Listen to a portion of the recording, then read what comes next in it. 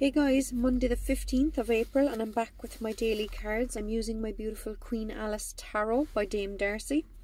The two cards I've pulled are the Four of Pentacles and the Three of Cups. Now the Four of Pentacles is about either the need to hold tight to money, resources, anything to do with family or home or health, because it's Pentacles, it's earth, it's the root chakra.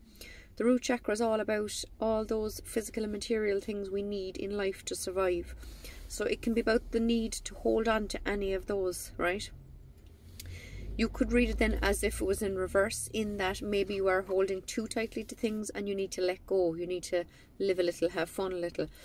But in this case, it's coming up with the Three of Cups. This is a beautiful card of friendship, these three. The Red Queen introduces Alice to these two, the Griffin and the Mock Turtle. And they become great friends, and they do a lot of singing and dancing and chatting and telling their life stories and stuff to each other. So this is a lovely card of friendship and celebrating and taking time out with other people and that kind of stuff. So this is the need to hold tight to those around you who are there for you in times of need. You know, the people who will take time out to meet up with you for a cup and listen to your woes and give you advice and that kind of thing. So today, just remember to hold tight to those nearest and dearest to you. That's the message, guys. Hope you enjoyed it. Let me know what you think. Please like the video, comment. I love chatting to people.